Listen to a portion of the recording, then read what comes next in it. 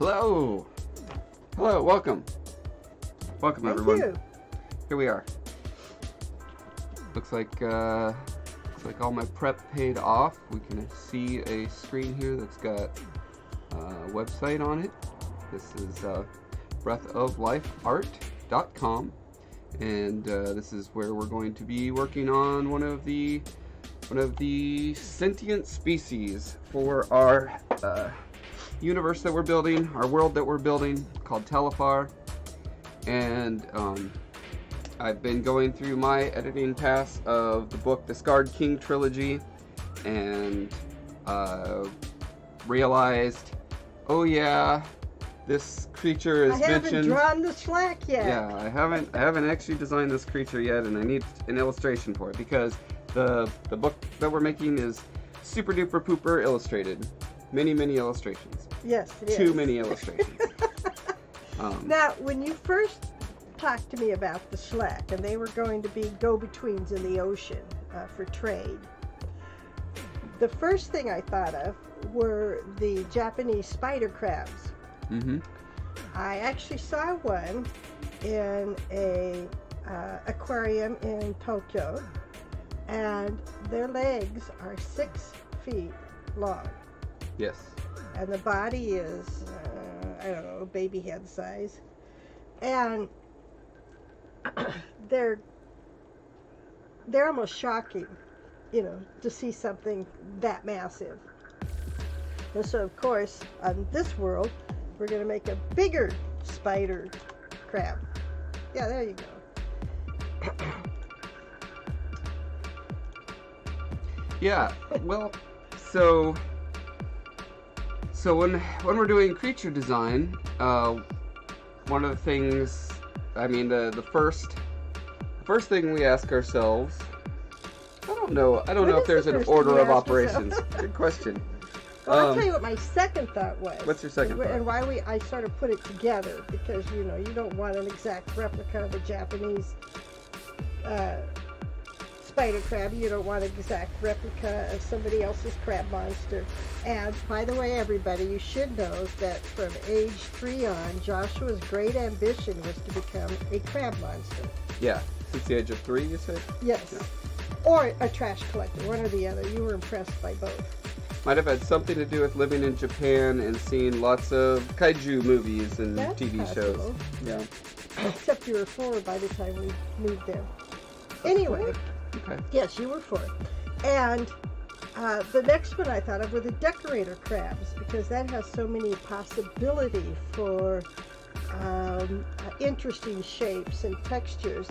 Decorator crabs, depending on the species, will decorate their shells. They have little tiny hooks in the carapace and the chitin, the shell.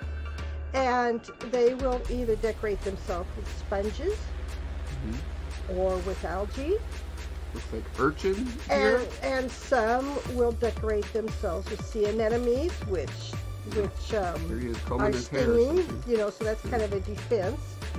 And the sea anemones don't mind being told to live on the back of a crab, because the crab tears apart food, little pieces drift by, and the sea anemones get fed too. Huh, okay, I thought that was a super awesome original idea I had, but I probably saw these in some nature documentary at some point, stored it away in my head, and then pretended it was my idea later. Because yeah, that was one of the things that I wanted to do with these drawings. So let's back up again and talk about the first thing to do. Okay. Which again, I don't actually know the order of operations here, but I feel like if I was a very disciplined creature designer, the first thing I would do is say, what is the story and aesthetic function that these sentient creatures are fulfilling in the world? Okay. So they have an ecological niche, they have a social niche, they have a biological niche. Right, and one of the things that differentiated these from earth crabs, okay, they're sentient. Now, there's nothing in sentience that dictates that the sentient creature must have an aesthetic sense, must value beauty. But here's these sentient giant crabs, and I thought, why wouldn't they be decorating themselves to be pretty? Mm-hmm. So now you're claiming you had the idea for them to put pretty stuff on themselves. Oh, no, I always knew they put stuff on them, but I was thinking they could be doing it for the purpose, not of camouflage or defense, gotcha. because they're so big, yeah, but rather for decor. Yeah, I agree with that. I think that's very neat. So let's talk. For the viewers who aren't familiar with Talifar, let's real quick just give a high level thing that's going on here. I've been world building this world for about 20 years, and then about the last 15 years you've been helping me by writing novels in it. And the novel works great as a forcing function to figure out, hey, how are these things actually interacting? What are these cultures like? What do they need to be like, etc., etc. These guys, so there's about a dozen-ish, maybe 15 sentient creatures on this planet. This planet has so many sentient creatures because I should add them up sometime. Yeah, I mean, I have the list here. The reason all these guys are here is because there are these shepherd aliens, super duper advanced aliens that you have not illustrated yet, because it's kind of hard to illustrate a blob. Well, there's lots of ways to do that, but they just haven't been a focal point of a story yet. They're always in the periphery, and these guys have been in the periphery until I realized, oh wait, they're not actually in the periphery. They're actually spoken to face in the first part of this novel. Depending on what you call a face. Yes. Eyeball to eyeball. The shepherds rehome various creatures throughout the galaxy onto planets that are not going to be destroyed like their home planets. Humans ended up here through some confluence of events that we'll get into, but not important. But so the shepherds, basically, they're playing a game of civilization where they want all of the species that they rehome to live together in harmony, which is an almost impossible task. So they settle for not wiping each other out completely. Yes. And they have various mechanisms through which they exert their will on the various cultures. Their primary habitat is bottom of the ocean, so they don't have a lot of direct contact, nor do they want a lot of direct contact. They don't want to become gods or emperors of these people. They consider themselves to be ecologists and scientists and a step above zookeepers. Yeah, what? Because they're civilization keepers. Yeah. They're just trying to preserve the beautiful diversity that exists in the galaxy.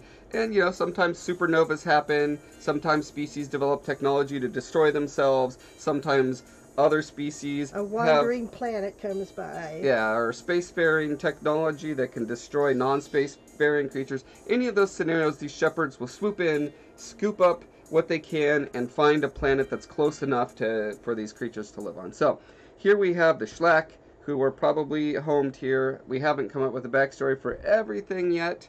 Again, these stories are the forcing function that's kind of forcing us to come up with these things. But what is important is that these guys are the in-between, the primary in-between for relating communication from the shepherds who live at the bottom of the ocean to the people either on the surface or to the Varone. The Varone, who are, these guys are these are amphibious guys who mostly live in the ocean. There are some that live in freshwater, but these guys, you're working on a novel about them right now. Yeah. But these guys can't get deep enough to actually talk to the shepherds at the bottom of the ocean. But the people we're designing right now can. And so, they have a communication network. There's deeper ones and less deeper ones. and it's interesting to tease out what kind of culture develops based on how much light and nutrients and information you have. I posited initially that the deeper ones, the further down you go, the kind of slower they are. You know, they're preserving calories, they communicate very slowly, they move very slowly, they don't have a lot of natural predators, and as you get higher, they're okay. It's kind of like the city folk and the country folk sort of thing. Okay. Yeah.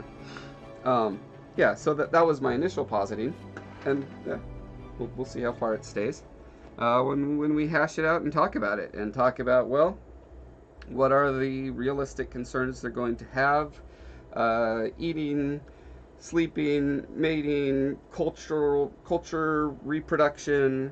I'm all that assuming kind they of build their spaceships on another planet. I mean, they don't need to have spaceships. Well, maybe the ones that are left on the planet to do the shepherding. But if they're running around the galaxy, they'd better have something to carry the species. Well, no, there. these guys. That was what the book, the story Dereliction was about. Yeah, I'm talking about the crabs. Oh, the crabs! Yeah, they don't. No, they don't. Yeah. Hi, Darkwing Angel and Damon. Welcome, guys. Right. So we're trying to, and here's a snow cone, because I had to illustrate a snow cone for one of the. For one of the chapter headings where Beaumark discovers ice for the first time. Right, so when it comes to creature design, the actual look of them, as opposed to just vague concepts, which is what I have on the website right now. Let's go over this real quick, just at a high level. So again, all of this is subject to change. I said giant sea turtles mixed with king crabs. Man, sorry, and my head is so I saw stuffy. Something else. Yeah. It's fine. These bony people inhabit the deep seas. They are very different looking depending on the depth in which they live. Okay. Those that inhabit the dysphoric zone are tall, spindly, brightly colored. Those down in the deepest trenches are squat and pale. Which is generally just, this is what we observe on Earth. That's the progression on Earth, yes. Yeah. Let's see. The general propensity towards keeping to themselves is facilitated by their body structure. Schlack are able to fold themselves up into a hard, spiny lump. They can also squirt a choking cloud of chemicals towards enemies. If a conflict can be solved that way, that is what they will always do. If necessary, however, they have powerful claws and mandibles and are worthy opponents. Schlack grow gardens on their shells, and their regional differences keep their coats unique. They are also garden larger plants, which they take care of in arranging in specific aesthetic styles, which vary by region. Yeah, and for that I had grids. Yeah. That float, but they're anchored to the bottom of the ocean, and the grids are made of pearlescence that they trade with the Varan with. Yeah, the pearlescence is a substance on Talifar that is extruded by Varan females. They have the ability to make this. If you imagine like a spider creates a web, they create this kind of plasticine material that comes out very soft and pliable, and then while it's pliable, it can be shaped into anything, armor, weapons, building materials, all sorts of stuff. So this is how they can create technology without needing to form metal and that kind of stuff. Correct. So they have a lot of interaction with the Schlack, including building these grid-like structures that the Schlack can then garden on. Okay, their social life. Most Schlack don't travel much, preferring a simple, quiet life. The lower they live, the more they are like this. Those above 4,000 feet have to deal with the barbaric Varan and other large predators, which, like all sentient species, there's going to be a range of them. There's not just one, I'm trying to avoid the Tolkien or the Star Trek problem of, like, this race is this and only this. Correct. Yeah, so...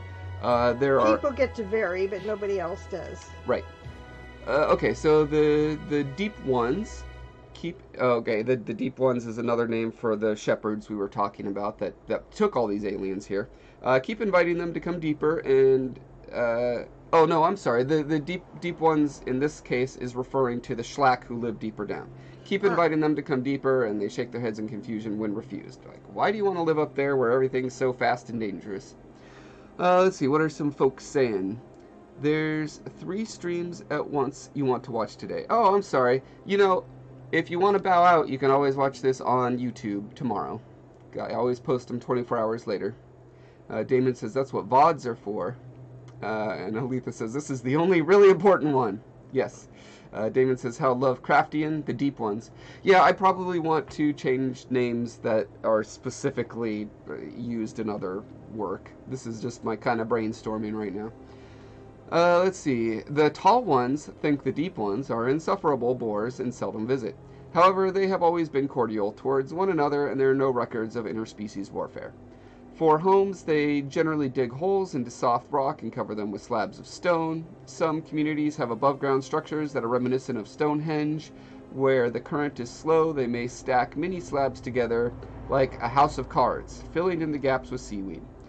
Many, or probably, I imagine, coral would be another way to kind of cement rocks together. Right.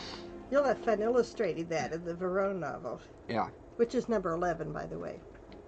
You have so many. It's going to be great. Many live on and around the mid-ocean mountain chains near black smokers.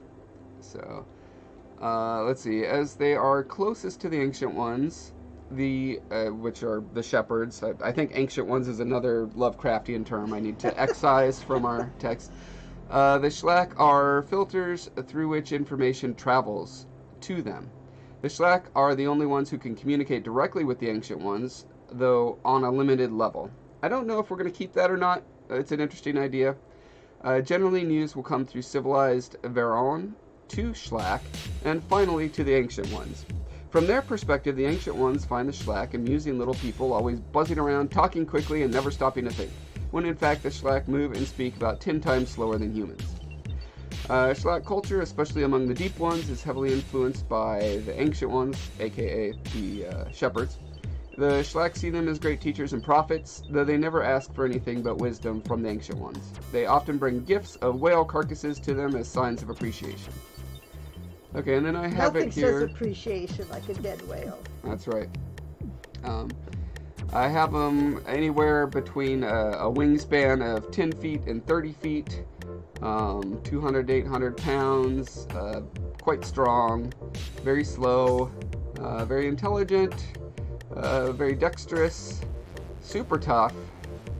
They can see really well in the dark and just average in the light. They can hear well, they can smell super well, they can taste super well, and they can grow to be 300 years old. I imagine I could probably play with those numbers. A lot of, like, I'm thinking of tortoises that live to over 100 years old, and some that, a lot of sea animals. There's some that are over 200. Yeah, so I wouldn't mind bumping that up a bit. I've got about 2 million on Talifar. Again, this is all just throwing stuff at the wall and seeing what sticks. Let's see, Damon says, hey, Dory, speaking whale is like the Shlak. And I haven't seen the Dory movie yet. Hey, thanks for subscribing, AJ Bucky. You're right, this is the only important channel. So I'm glad you subscribed to prove that. Regions, they live in the deep oceans. Politics, we've got theocracies and communism. Monotheism. Is that Dory in Finding Dory or in Finding Nemo? I assume he's talking about Finding Dory, but I don't know. Oh no, actually in Finding Nemo she does talk to whales, doesn't she? She talks really slow. Yeah. But yes, that's the idea. Is you got these little faster creatures who are trying to communicate with these giant creatures who will take years to you know, say something really important to each other. The deep ones, the shepherds. They're capable of speaking quicker as needed, but they have super duper long lifespans. Through technology, they're able to regenerate their bodies almost infinitely. So, let's see. Special abilities. They've got a protective shell, ink, and huge claws. So, and AJ Baki can now Skola. Yay! We've got so many Skolas now. Yeah, so that's what we're thinking for the Shlak right now. Okay, now I want to talk about design, visual design process. Yes. So sometimes what I like to do, and this usually happens because I'm just in a position where this naturally happens, such as last week at work, there was a fire alarm, so we all had to go outside, and I always have my sketchbook with me, so I sat outside for half an hour, and I sketched these guys real quick. Now, what that means is that I didn't do any research, and what research means to me is two things, two main things, two branches. One branch is a look at nature and what's really cool in nature and what I want to combine elementally to do that. So when I do it without that part of the research, I end up with just vaguely what I remember about crabs. The other branch is, what have other people done with this theme? Because, again, I've seen a lot of media. I wanted to be a crab monster when I was a kid. All of those things stuck in the back of my brain, and they come out when I do visual vomit onto the page. It's just whatever happens to be in the closet collecting dust ends up on the page. And often that will be stuff that people have already done before. So, here's an example. Ideas float in the air. I mean, when we named you Joshua, nobody else was naming their kid Joshua. And then, of course, you found hundreds. Yes. Everywhere you go. So, here's the nature side of things. Hey, let's see what's happening in nature. All these cool things. And then, here's what's happening in popular media. This was the first one I thought of, was the Fallout 4 Mirelurks. I think when I wrote a crab mixed with a sea turtle, this is probably what I was thinking of. Because they've got kind of a boy, this is not taking me to the picture, is it? There's the Mirelurk. Yeah, okay. I wanted it big. Okay, so here is a Mirelurk, and it's got big old claws, and it's got a turtle shell on top, and scary little face. And it's been in at least 2 Fallout games, so it's had a variety of iterations on it. Oh, here's some good concept art of it, so we can see all the things they thought through. I was about to say, that doesn't work with the legs that they've got, but there's more behind, so yeah. Okay. So they're kind of these hunched creatures. Looks like they can hunch up very well. Looks like this one has lots of cruft on it, like a decorator crab. Looks like they did some concepts where they had it more lobster-like. But yeah, I think this is pretty much the classic one that is stuck in my mind. It's kind of like a quadruped with all these additional little arms and legs. And for whatever reason, the king of them is a swamp thing. I don't know why, but it is. Let's look at other just crab monsters in general.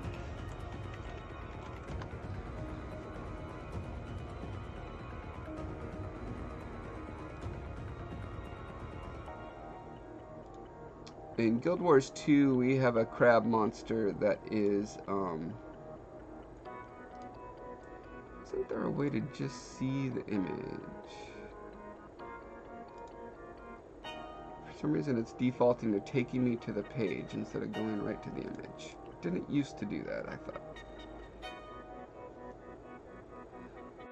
One thing that almost every crab monster that has ever been designed is that they do the scythe claws where they just come to a tip, which is pretty much what crabs do. It's something that I've seen in so much creature design that I kind of just want to avoid it because it's so prevalent. So it's cool. You want fingers at the end? Not necessarily, but it's just something I'm holding in the back of my mind. Let's see. In Guild Wars, our crab monsters are called Karka. And it looks like Karka is a real type of crab. Is this real? I don't think that's real. That fan art? I think that's a baby Karka from Guild Wars 2, I think, unless, again, we steal names from real things all the time, so it's hard to know. Let's put... Well, I doubt there's any combination of letters that doesn't mean something somewhere. Here. Say, is that? It's not, no. That's not what I want to do at all. I want to just look at that picture without going through the website. Open image and new tab. Oh, there you go. So that's kind of a alien-ish creature, and that doesn't have the scythe claws. It has little claws at the tip of every arm. I believe the full-grown version of it has scythe arms. Oh, maybe not. Here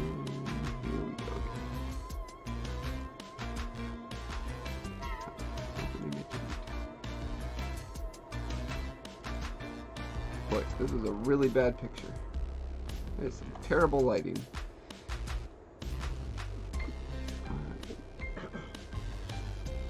Did you do that? I worked on a map that these guys live in. I did not take that screenshot or design the creature.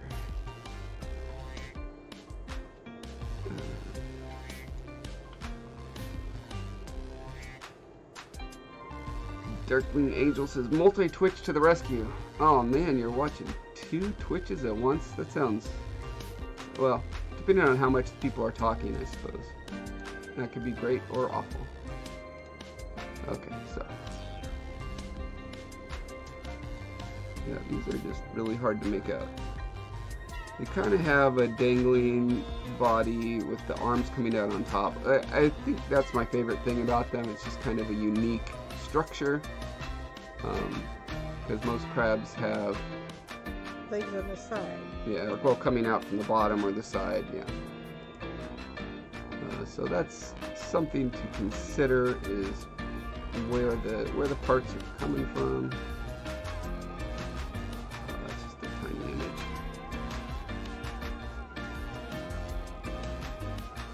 Let's get to crab monster.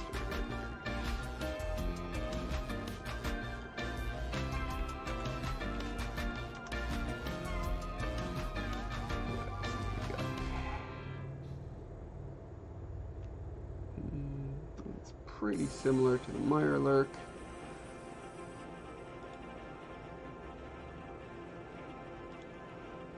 That's an interesting mix of humanoid with it. Probably don't want to go that direction. What is that from? Attack of Crab Monster.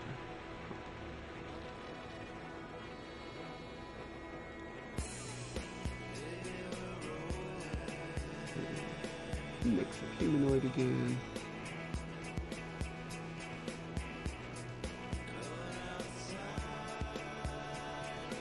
I'm not seeing much kaiju here. I also don't know if that's how you spell kaiju. I think it's K. Yeah, there you go.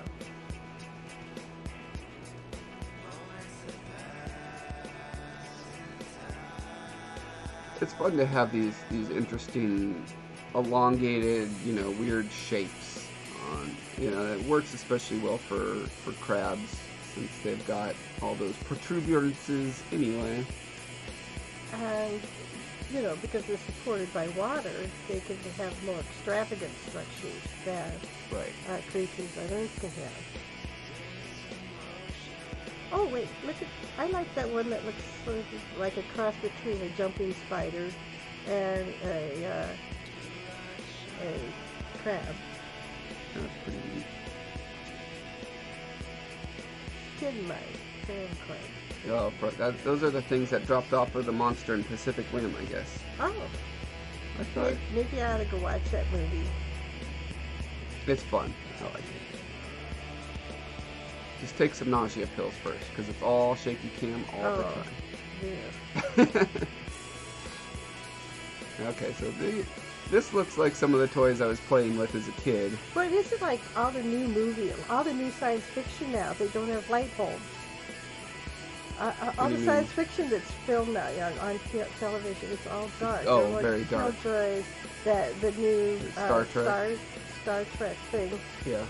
I forgot who built a bridge with a black floor, black walls, black ceiling, and no light bulbs. Someone who wants a very dramatic ship, I guess. They definitely did not want to be like the Next Generation, which was all completely evenly lit like a soap opera, with beige and white everywhere. There's a interesting use of ammonite shell structure, yes. which has the golden ratio, which is why it's such an attractive shape to us. Right.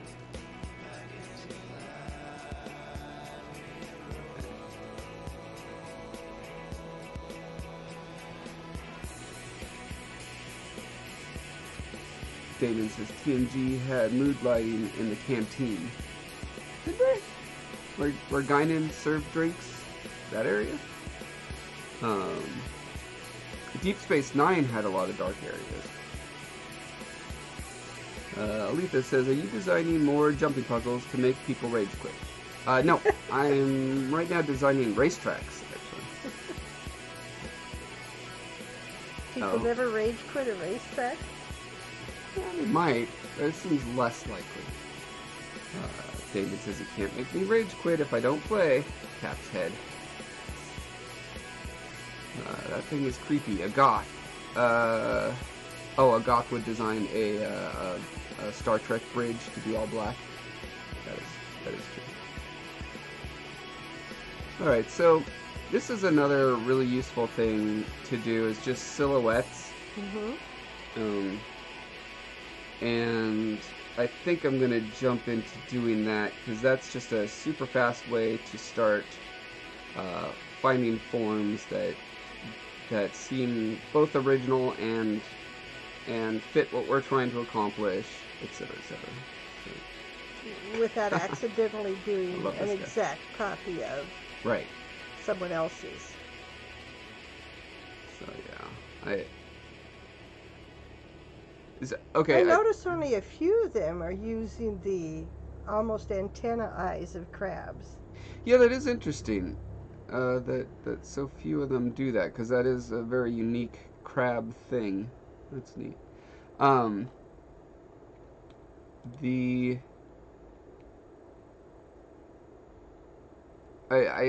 would like to use that for sure. I mean, it's already written into the book. Might as well do it.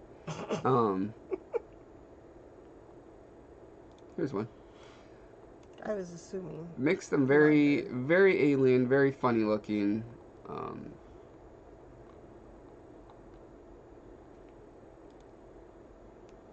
Yeah, they like to embed them like spider eyes, which I guess a lot of crabs do have their eyes like that. Let's look at a spider crab, for instance. I guess Google crab eyes.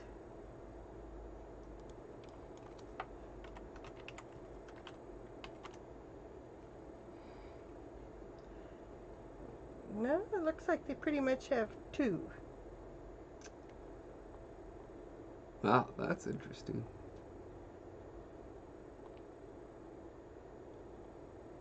Yeah, huh.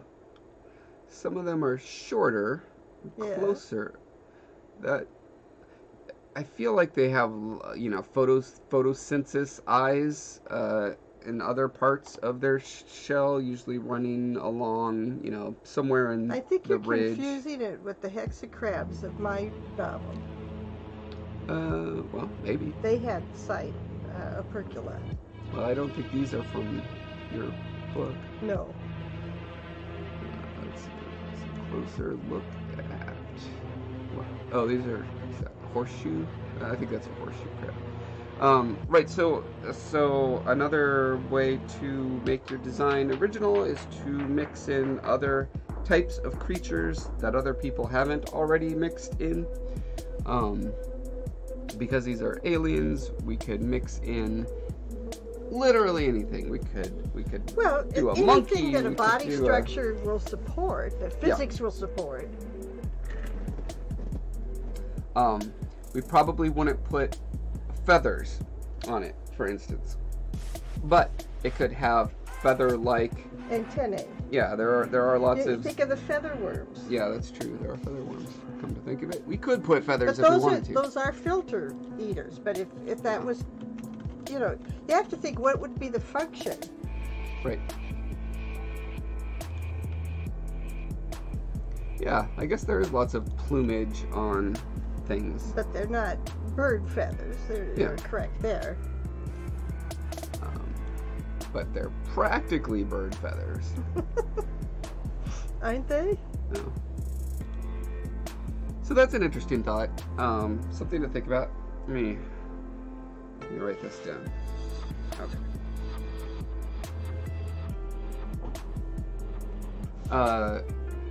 I'm going to write a list of things that I have not seen on crab monsters before. Well, you've not seen those. You've not seen them, how they, those worms, the feather worms, they do this. Right. And that would be an interesting thing to have. It could be, he could have a decoration of feather worms if you didn't want it to be his actual feathers.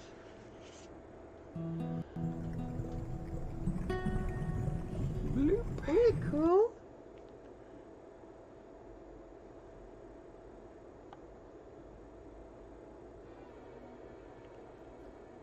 Yeah.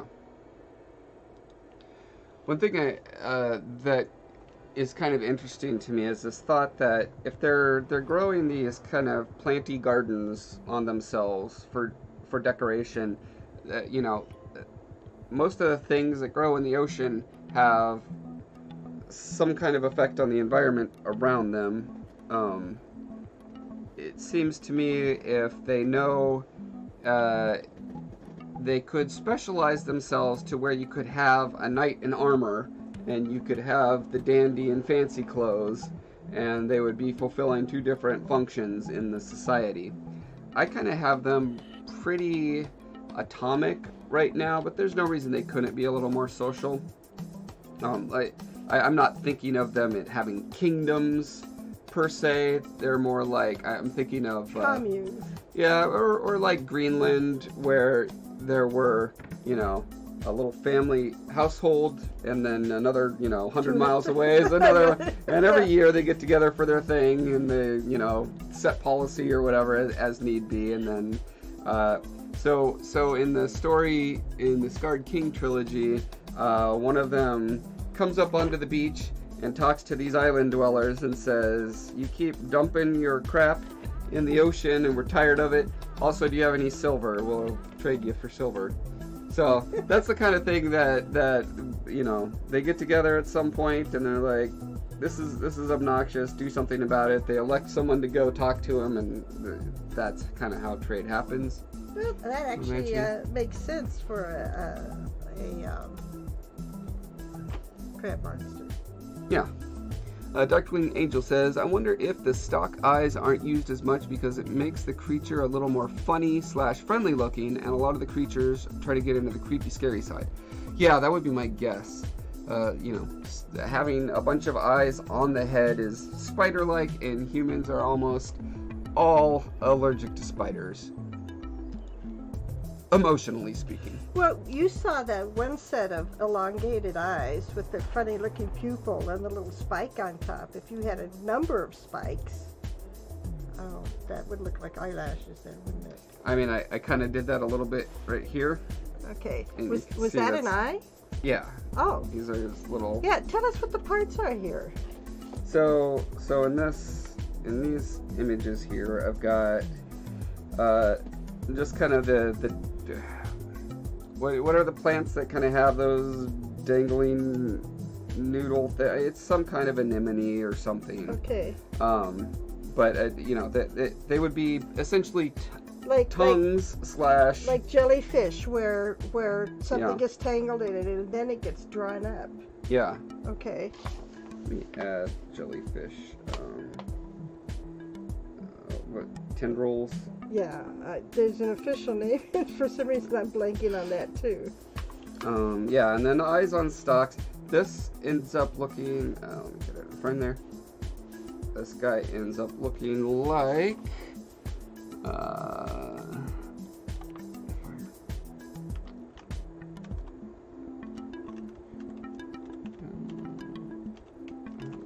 I'm scared. Oh, this guy.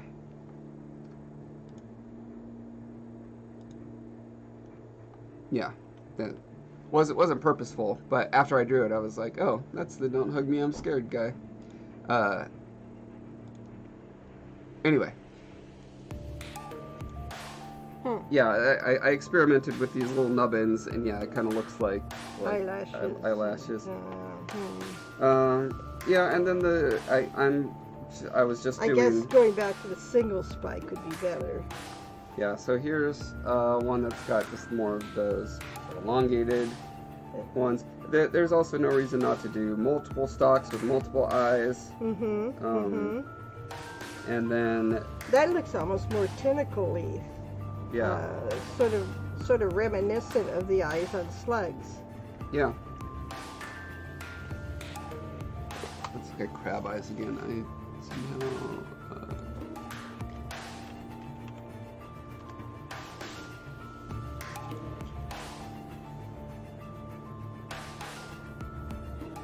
That was the one that I thought was a candidate. Yeah, it's very interesting. Oh, look at this claw shape. That is, yeah. Another thing I want to do is make their, well, whatever their manipulators are, I would like them to be finer than a giant, just claw. That is an interesting claw, and his eyes go straight up. Yeah, poink. Now, we have to be careful. We don't want to look like Mr. Crab on SpongeBob. Yes. These are kind of Mr. Crab eyes.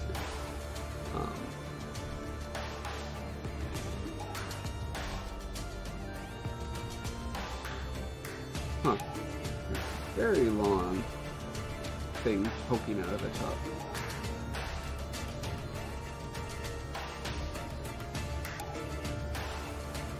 Yeah, one thing I'm noticing is there's a lot of very they look rigid stalks as opposed to snake-like, tendril appendages. Yeah, tendril or slug.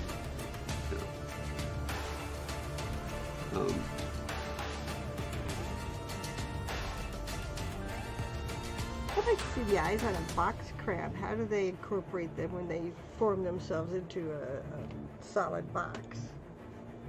I love box crabs. They're just so cool. I don't see any box crabs.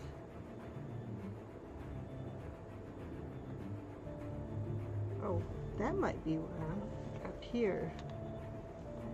Let me take eyes off of there.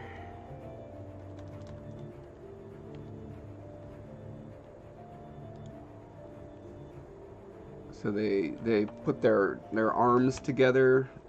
Like. Oh, yeah, there. That's really interesting. And they kind of, I assume they pull their eye in a bit.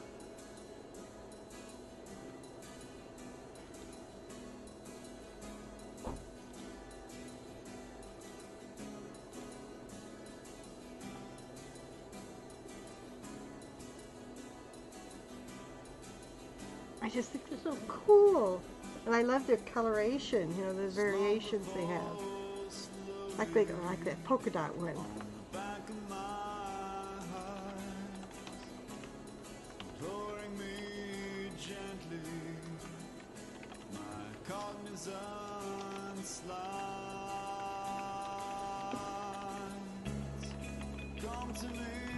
I wonder if the stock eyes are... Oh, we already read that. We're fine with it.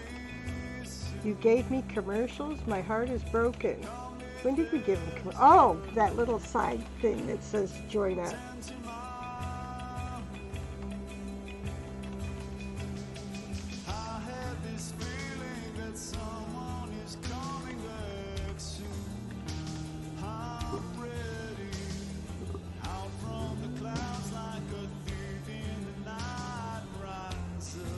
Yeah, we just got booted off for some reason. I'm not sure why.